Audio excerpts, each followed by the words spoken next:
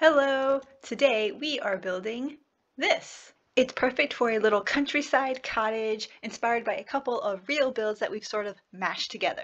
So let's jump right into it. When I take on a building project, I like to break it down into 4 phases. Phase 1 is meta planning. You can think of this as like the big picture. Step 1 is style. For today's build, we're going to go with something that's reminiscent of like the French countryside.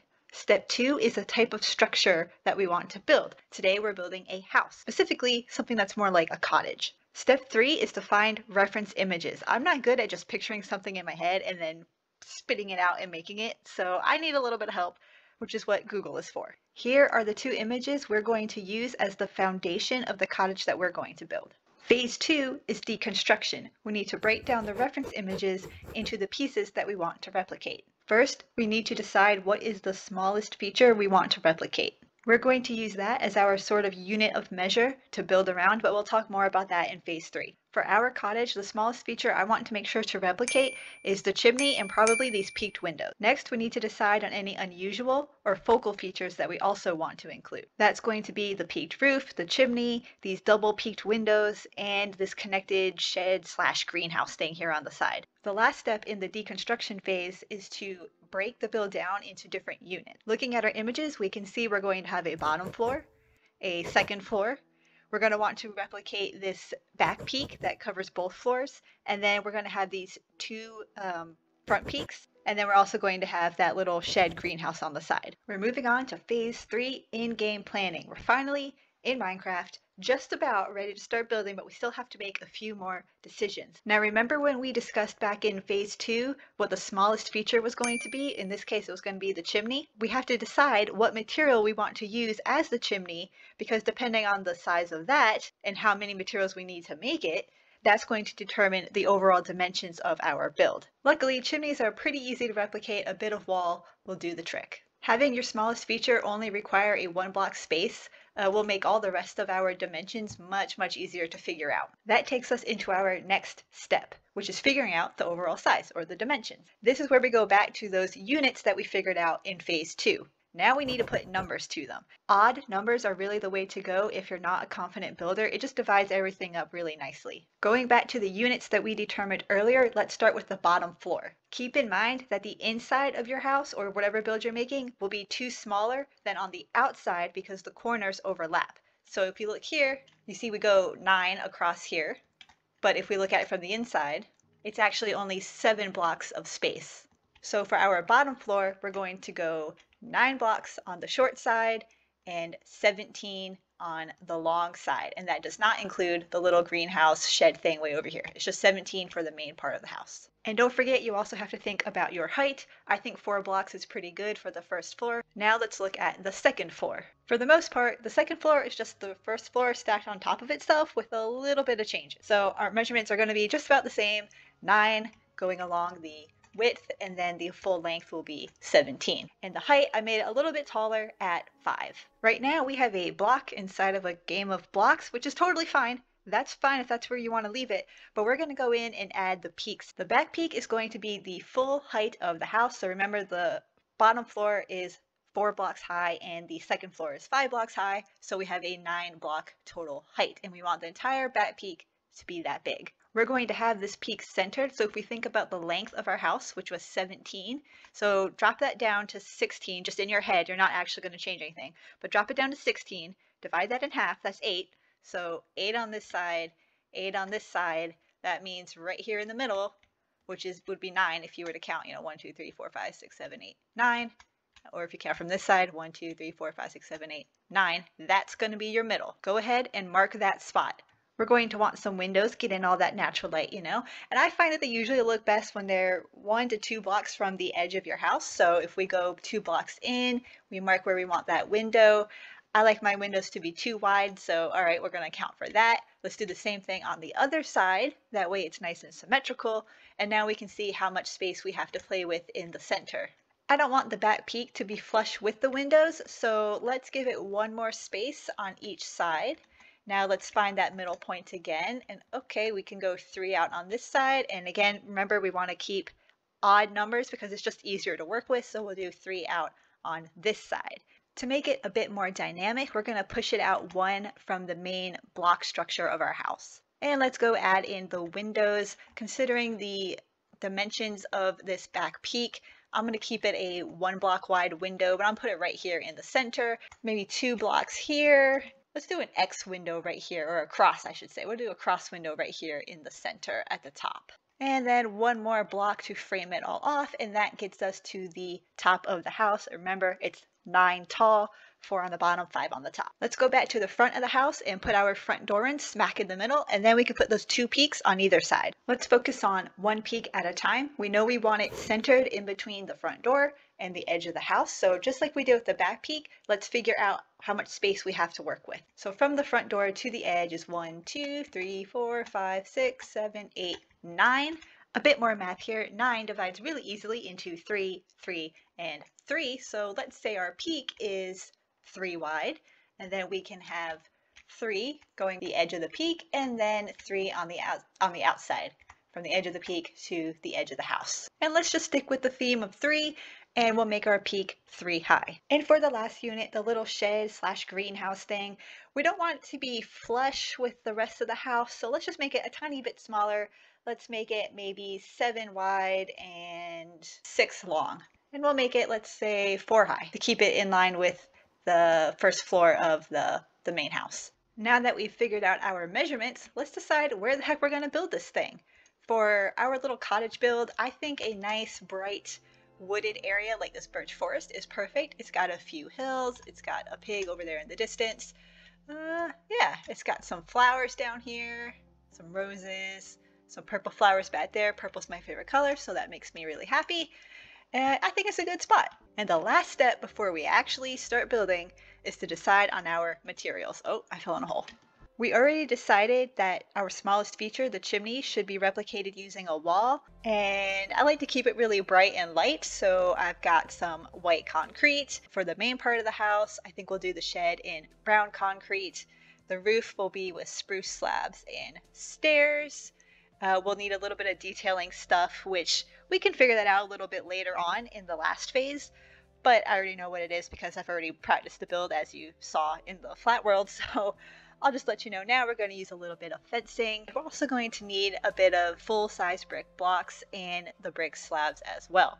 And of course we need glass panes for our windows, we need a door, and I have some glow lichen and some bone meal here, which that's just for decorating at the very end. Alright, we are finally in phase 4, reconstruction. We're actually going to build now. After all that work, we're finally actually going to build something. I really need to quit falling in this hole. Maybe I should close that off? Nah, we'll just leave it. It'll be fine. Let's start laying out the footprint of the house, which we have already done all the math for. Now that we've got the footprint done, we need to build up the framework or the walls. So let's go ahead and do that part next. And that's the bare bones of the bottom floor finished. Because the second floor has the peaked roof on top, we're actually going to skip the second floor for now and do the back peak instead. Let's find the middle first. 1, 2, 3, 4, 5, 6, 7, 8. 9 should be the middle, should have 8 on this side. And we're just going to use the measurements that we figured out previously and just build from that. When we were figuring out the measurements, we determined that the back peak would be the full height of the house at 9 blocks tall. And since it is a peak, we know that the highest point, which will be 9 blocks, will be right in the center. So we can go ahead and just drop down on each side by 1 until we get to the end of the width of the back peak. Using this same logic, we can do the sides of the house as well. So let's find the middle of here because that's going to be the highest point. And we know that's going to be 9. So that's 4, 5, 6, 7, 8, 9. And then we're just going to drop down by 1 on each side until we get to the edge.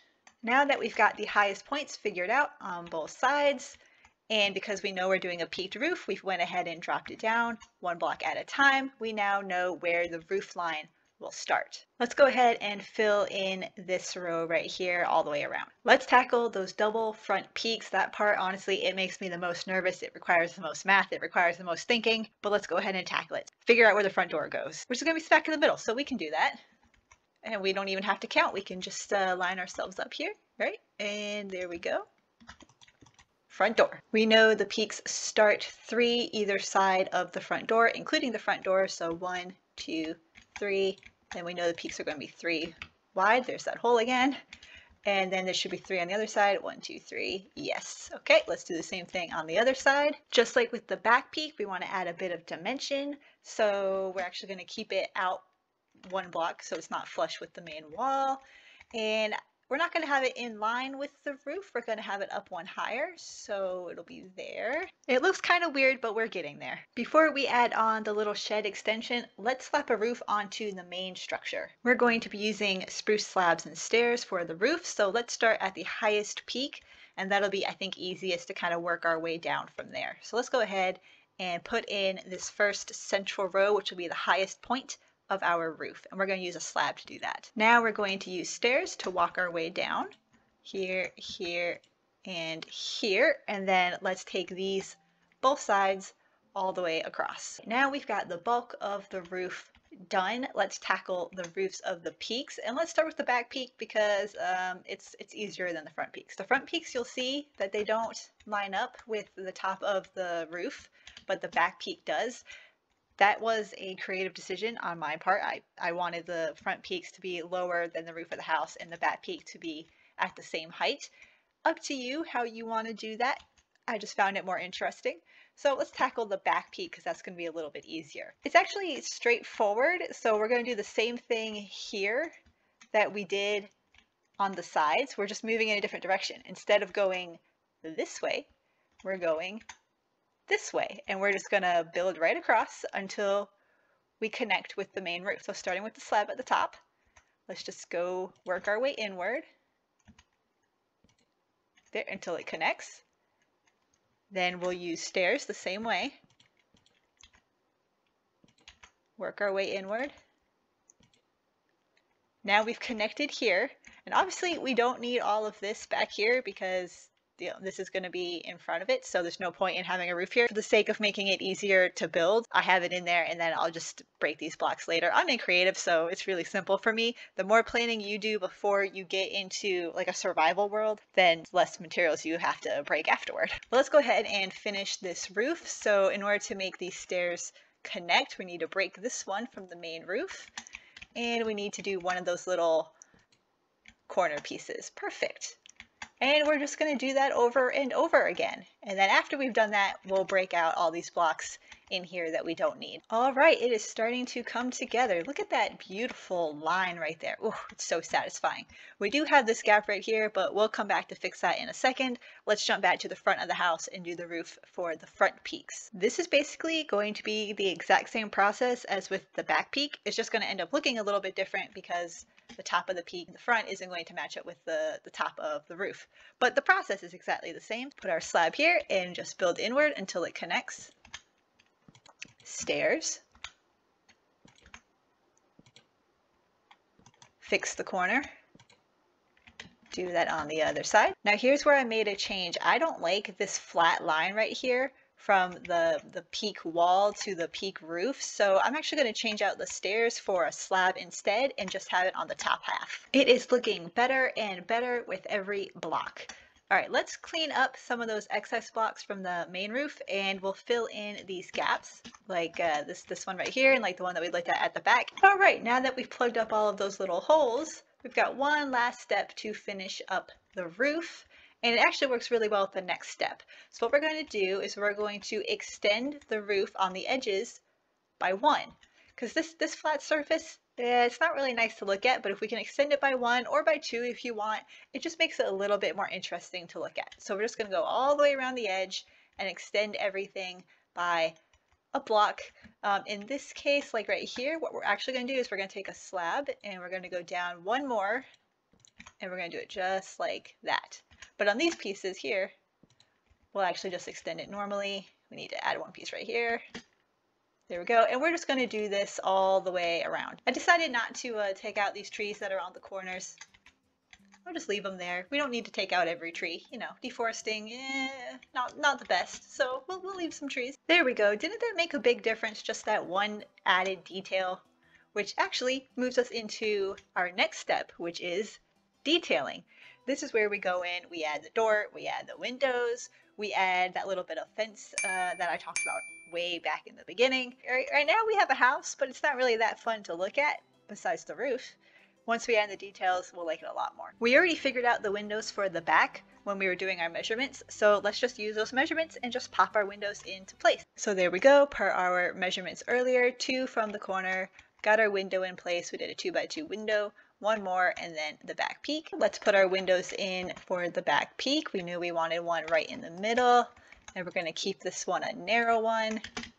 Now let's go up, and we were going to do a cross window right here. Now let's hop to the front. We got a lot more space to work with than we do in the back, even though they're the same dimensions, but because we have this back peak that kind of plays differently. Oh, isn't that a nice view, our little rose garden? Oh, that was a good choice on my part. I'm proud of me. Let's make sure our windows are sort of centered around the peaks, but I don't want to have just like one big window. So maybe we leave this as a wall and we do maybe a window on either side. Yeah, and that lines it up with this back window too, so that's good. We'll do that. All right, we're getting there. We're getting there. It's still pretty flat though, so let's take a second to do something with the door. Let's make the door come out a little bit, have kind of like a little overhang thing right here, and we'll put a roof on it that matches our main roof. So let's just use the same materials. Be simple and straightforward, I think. Put a roof on it, and let's give this some support right here. Let's actually bring back the brick wall as well. Let's throw a bit of fence right here. Yeah, that's good. And obviously we need to put the door in, so let's go grab that. See, now we don't have just one big flat surface. We got something to break it up. All right, let's finish up the detailing and let's put in something here by the peaks. Kind of like the same thing we did here. Let's give it some support structures. So let's use the brick again. And I know I'm going to want to use the brick slab. So let's do a wall, maybe right here and here. And we'll put a slab underneath. And then it's kind of like a little U-shaped or V-shaped support structure. Let's see. Oh, you know what else we need? We need some windows on the sides, I think. You don't just want windows on the front and the back. So let's do a window here. This wasn't part of my original plan, but let's just do it anyway. All right, we are almost there. We just need to add the little shed on the side. Let's keep it in line with what I had originally designed, and we'll put it on this side, but we're gonna have to clear out a couple trees here. Okay, we've cleared out some trees. We made a little bit more space. We might need to make a bit more. I didn't check first. Let's go ahead and add in that little shed using the measurements that we came up with earlier. So I'm gonna do 6 from here. 1, 2, 3, 4, 5, 6. 7 this way, so that's 1, 2, 3, 4, 5, 6, 7, and then the wall. It's the same process as when we did the bottom floor and the peaks, where we do the footprint first, and then we build up the framework, which is like the walls. All right, we're gonna do a peaked roof here too, but it's gonna look a little bit different than the main peaked roof. I want it to be a little bit flatter, so that's why we kind of got this odd shape here. But it's kind of the same process. We're gonna do slabs at the top, and then a stair, and I don't want to just keep doing stairs, so I'm actually going to do a slab to it, kind of just extend the bottom half of the stair a little bit. Yep, and then when we get to the end, we'll drop down 1 with a slab, just like we did over here. And we'll carry that all the way across and finish off this roof. Final few details. We're going to take some glow lichen and some bone meal. And let's throw some glow lichen around it, just to, because it's a cottage, right? So like we want it to have a sort of overgrown feel. Sheep, watch out for this hole. I have fallen in it like 3 or 4 times. Watch out. Okay, let's throw in some glow lichen. And the last step, we're just going to throw in some bone meal just to give it a bit more grass and a bit more color. So we're just going to kind of go crazy. Hopefully some flowers show up. There we go.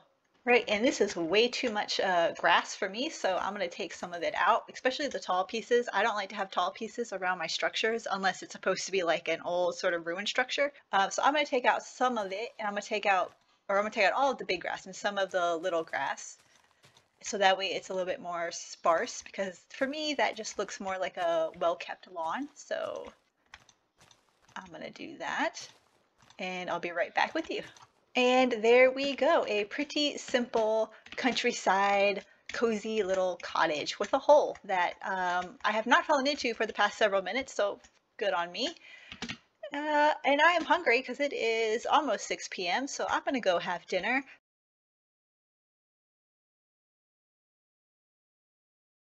Thank you for hanging out with me and have a great rest of your day. Bye!